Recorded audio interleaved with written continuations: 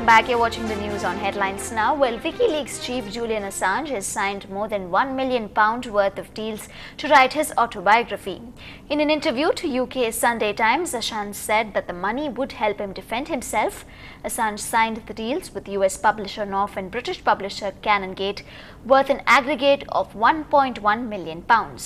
Assange has already spent £200,000 to fight the allegation of sexual assault by 2 women in Sweden, for which he was arrested and is out on bail now. And on to some cricket news now. Well, India have lost 6 wickets in the ongoing test versus South Africa.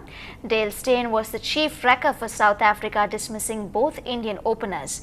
But it was the young lone Babu who took the big fish. Sachin Tendulkar fell for 13 to leave India at 79 for 3. Steyn returned to end the most promising partnership of the day. Rahul Dravid was dismissed for 25. VVS Lakshman and Pujara were the next to go, leaving India at 168 for 6 at tea. And in the last session, only few overs were bowled, and finally bad lights played spoiled sport, and India ended day 1 at 183 for the loss of 6 wickets. And finally, superstar Rajinikanth has now been morphed into an internet sensation. The popular joke doing rounds that Rajinikanth is Google's search engine has virtually come true. A customized Google homepage, irreverently titled Day Google, is what is making the buzz in the internet.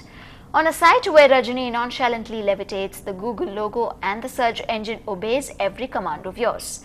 Launched a fortnight ago, the site has become a runaway hit, with more than 10,000 netizens liking it on Facebook.